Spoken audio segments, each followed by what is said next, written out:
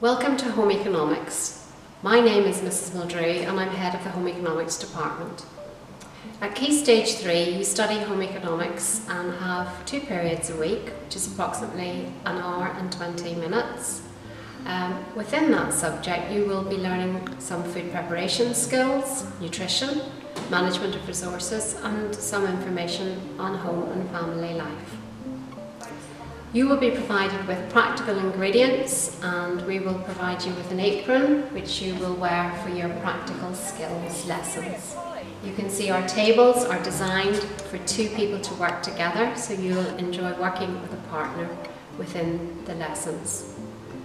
We provide you with a booklet where all our lessons and recipes are detailed and you bring that to class each week.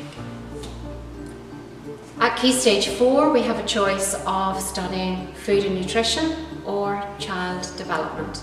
You might also wish to choose food preparation, which might prepare you for the hospitality industry. At Key Stage 5 we run the Cash Extended Diploma for Childcare and Education, and this is open to all boys and girls, and students can progress from that course to nursing at Queen's, to Stranmillis to do the early childhood studies programme, or many students go into work in the day nursery sector.